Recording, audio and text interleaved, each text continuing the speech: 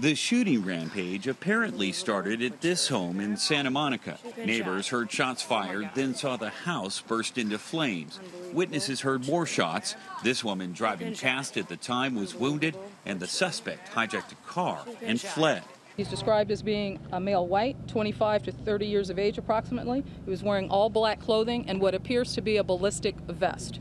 The carnage continued at seemingly random spots along this busy street as the suspect fled in the hijacked car, intermittently stopping and firing wildly with an AR-15 assault rifle. When he went so fast, he got out of the car and he was standing in the middle of the intersection, and from left to the right, he just started blasting rounds. Police believe the shooter fired on this red SUV outside Santa Monica College, killing its driver and critically wounding its passenger. He then abandoned his car on campus and shot a woman who later died. He then fled into the library as stunned onlookers dove for cover. We just kind of looked at each other, and he panned around with his gun and shot at me.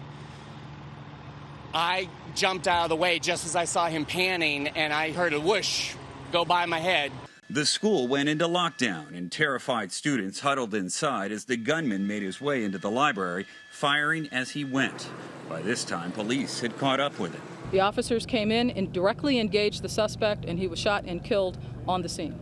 Police still haven't identified all of the victims, but they believe 2 bodies found in the burned-out home are the father and brother of the gunman.